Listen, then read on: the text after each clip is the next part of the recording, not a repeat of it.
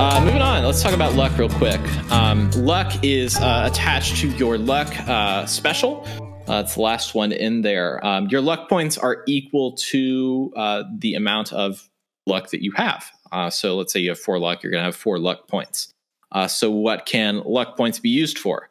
The first one and the most often one we do is misfortune, which allows us to re-roll a 1d20 or 3 combat dice per luck point spends. Oftentimes, people will want to do a roll. They've already rolled it, and they're like, this doesn't make any sense. Oh, I am really good at repair and intelligence, and so I had a difficulty 0 test. I got a success and a 20. I want to re-roll the 20, spend a luck point. They can do that. Most of the time, they get a success from that. Sometimes they don't.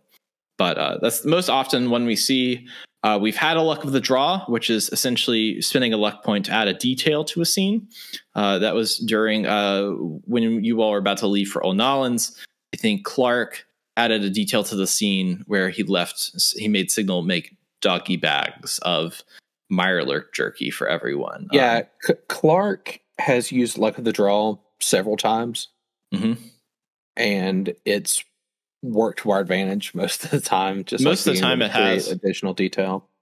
And it's kind of like, you're not going to be able to with that, like from and other people may feel differently, but like, oh, I'm going to add a detail to a scene. This isn't like going into the settings and Fallout and spawning in like a death claw into like your casual conversation with things. Like this is like, I am unarmed at this point and I didn't expect to be.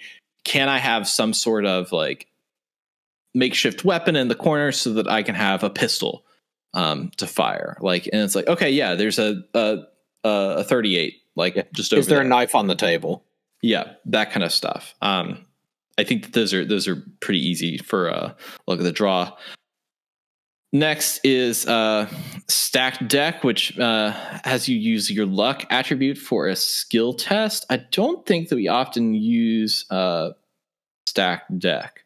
Yeah, depending on how your character is made, a stacked deck might not be used at all because the goal is you would need a special that's lower than your luck. And I think my luck right now is like a 6. Yeah. And probably my lowest stat might be like charisma, which might be like a 4 or 5 or something like that. So, I mean, to spend a point of luck to increase my chance of success by 10%, honestly, I would probably be better off using that point of luck to re-roll the die instead. There are statistics that go into this. This is not the stats cast, it is the rule cast. But if you want to talk math one day, let me know.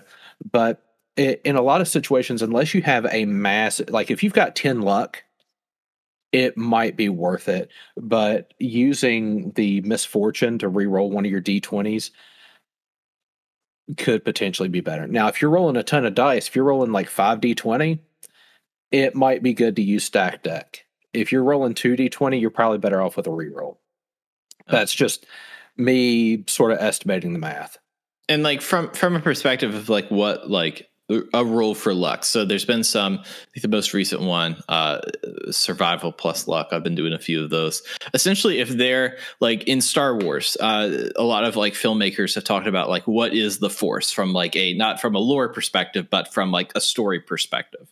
Like what is like the push pull, like I'm going to choke you with the Force, that kind of stuff. And essentially it's a plot device. So it's like that, like kind of like fifth element to a scene where you like somebody is in, like how powerful they are is dependent on like how much they need something. It's kind of like this like secret ingredient, I guess, to a lot of stuff. And so that's what I often see luck as. It's like, okay, if there is something that like is important to the story, but also like a little bit intangible, kind of like there's like a little, it's not necessarily magic, but like a little bit of a like twinge to it. I think that's where I typically tend to put luck a lot of the time, because there's like rolling a luck skill in a dice based game can be a little silly sometimes. Yeah, that's pretty meta.